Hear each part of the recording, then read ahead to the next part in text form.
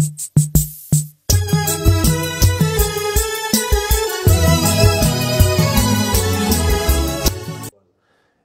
the name of the Father, and of the Son, and of the Holy Spirit, amen. Good people, good morning.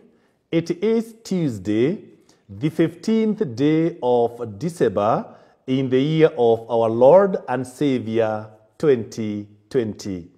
Today is the final day, the 21st day in our 21 days novena with and for our children. And we can say hallelujah because we have had a journey. And we thank God. We have come to the end. And when this day is coming to an end, we'll just enter into Holy Mass. Because our first Mass comes tonight.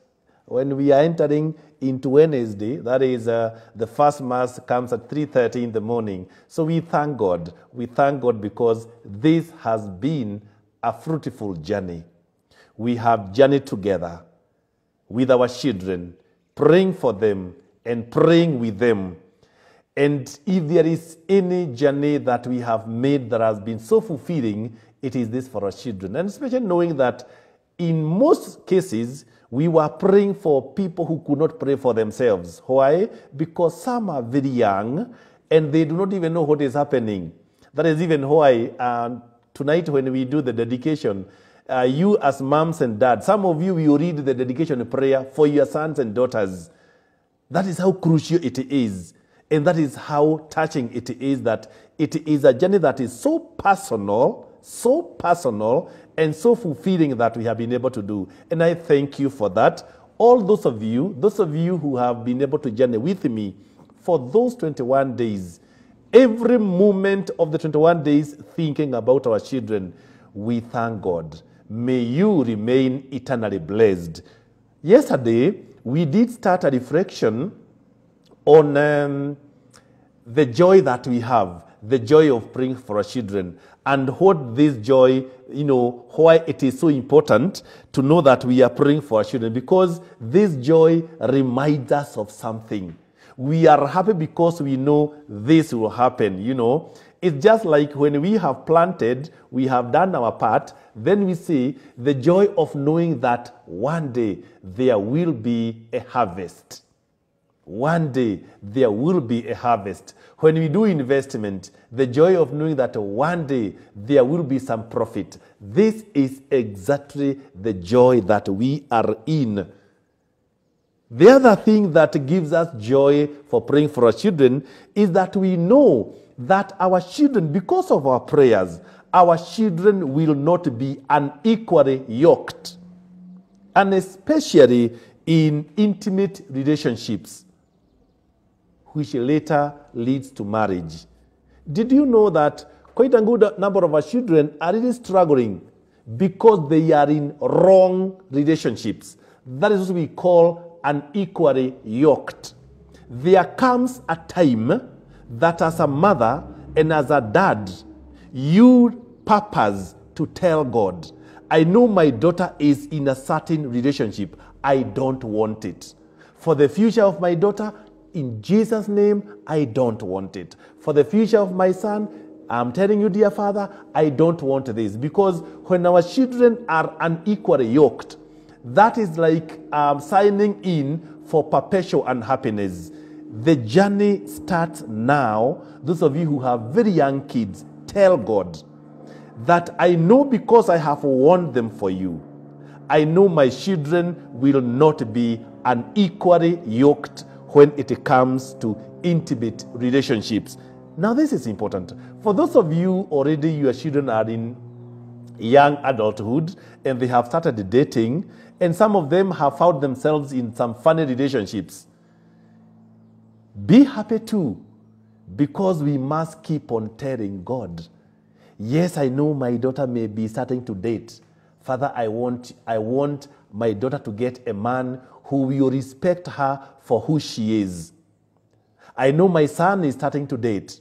Father, I pray that my son will meet a girl who will love him for who he is. Do you remember that during our novena, In one of the days, we prayed for their future partners. And this is important.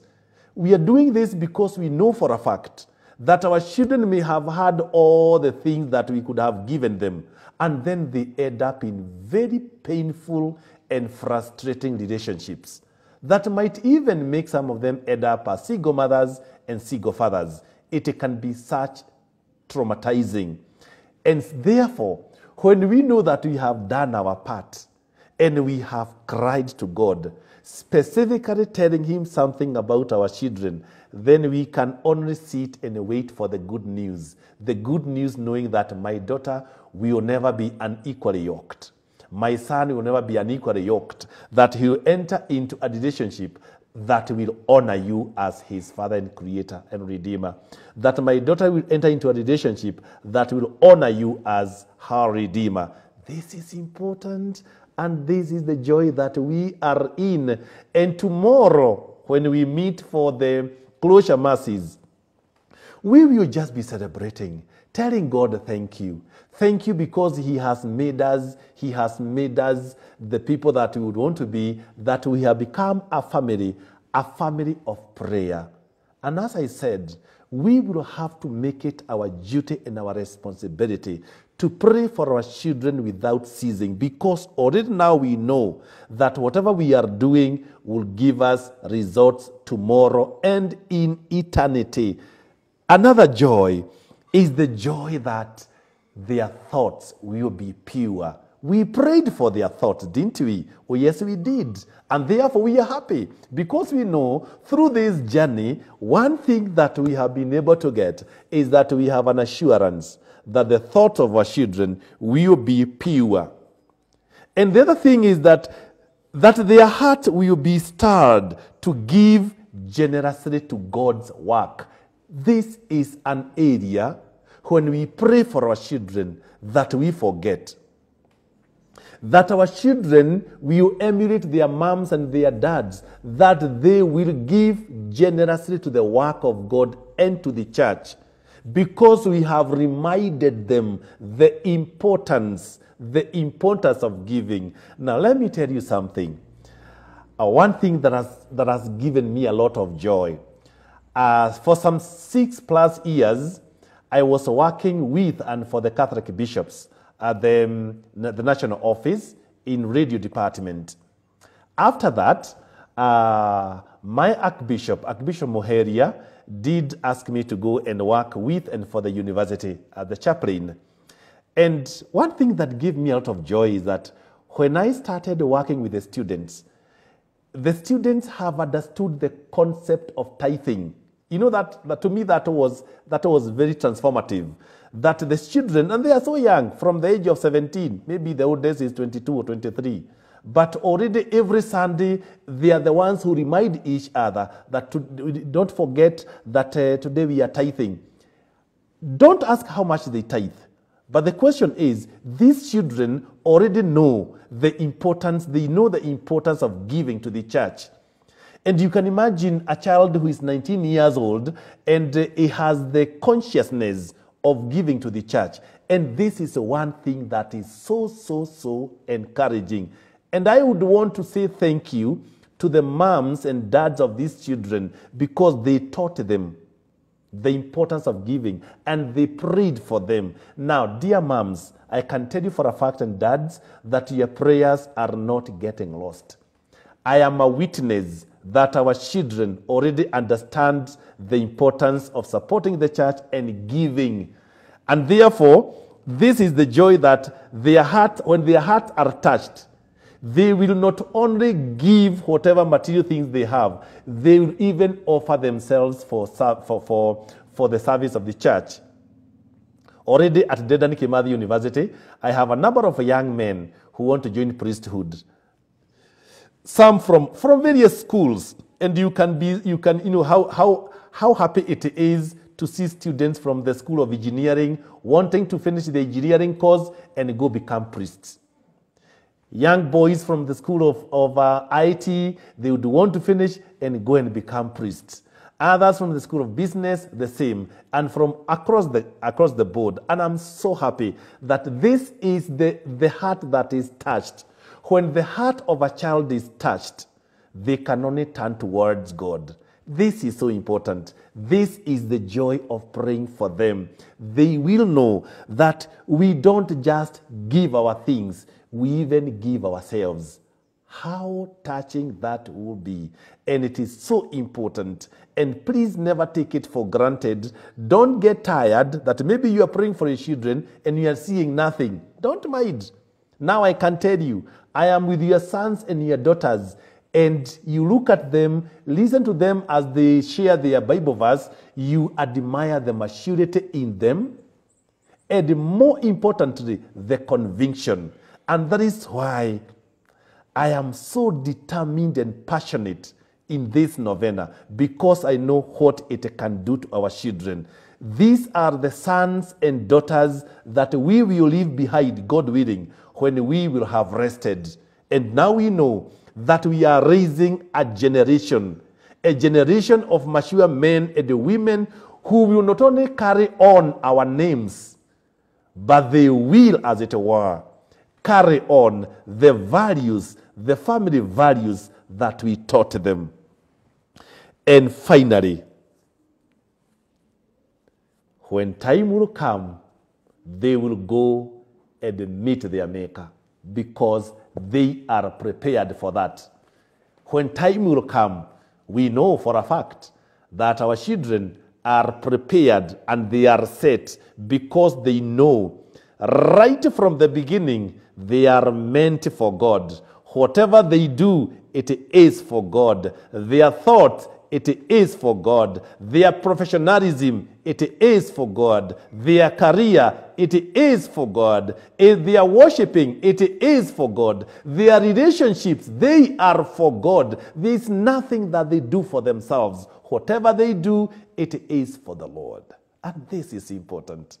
Knowing that I have prepared sons and daughters who, when time comes, they will joyously go and meet their Maker, and with him be forever and ever in the eternal bliss.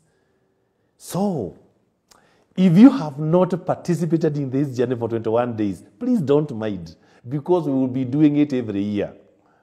And those of you who have participated, actually, I want to thank you from the bottom of my heart, because I know together we have changed a generation, and this is not a small task. No, it is something so huge, because it is already giving us what we call an eternal inheritance. So good people, as I sign out, I want to ask you now to start preparing yourself very well for Mass. I'll be able to go to help you to go through the preparation, how it will be tonight and the whole day as we prepare for the closure masses, because we may have more than 2 masses by the look of things, but we will be able to let you know. Of course, by now everything is clear that I'll be able to give you some updates after 7 a.m., and then we'll be able to prepare ourselves that for later toward the day end, as we prepare ourselves for the closure mass. Thank you. Thank you for this journey. Thank you for journeying with me. Thank you for taking it upon yourselves, purposing to stand in the gap for our children. What we have done, we cannot explain in words, and let us keep on doing it. Even those of you who started and stopped and started and stopped, don't mind. Even those of you, when you started, it's like things were getting worse, and they're even getting worse, don't mind. It is always very dark when the day is about to break.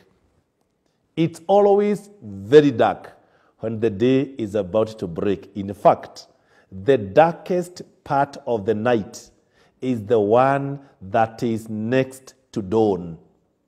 Remember, the devil attacks you when you are about to enjoy a breakthrough. And I have always told you, the devil does not fight empty people. The devil fights warriors. If you are being fought, it is because you are a warrior. Keep the spirit. Keep the spirit. It shall be well. Thank you. I know I'll see you again today, and I'll see you in Mass. It shall be well. In the name of the Father, the Son, and the Holy Spirit, keep enjoying this day. Tuonane kwa misa. Asante sana. God bless.